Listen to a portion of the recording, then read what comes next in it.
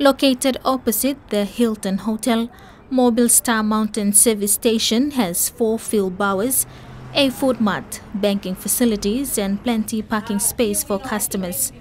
The service station was officially opened on Thursday this week. Lifu Holdings Limited, a nationally owned company, will operate the service station.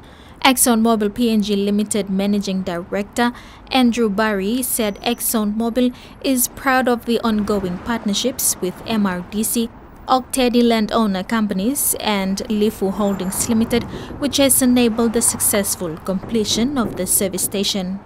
He said such partnerships are critical for sustainable development and growth in the country.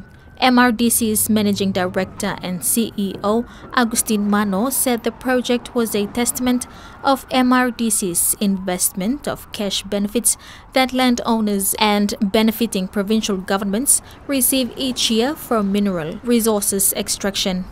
He further said the mobile station not only secures an alternative income stream for its beneficiaries, but also create jobs for people in the city. Mano also announced that Exxon Mobil PNG will be providing natural gas at a competitive price to MRDC's power company, Dirio Gas and Power Limited.